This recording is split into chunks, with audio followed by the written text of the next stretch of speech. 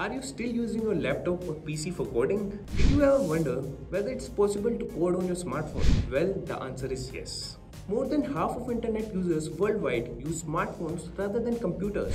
Considering the small screen size and limited programming options, you can still code on your smartphone. All you have to do is download a simple compiler or code editor on your smartphone.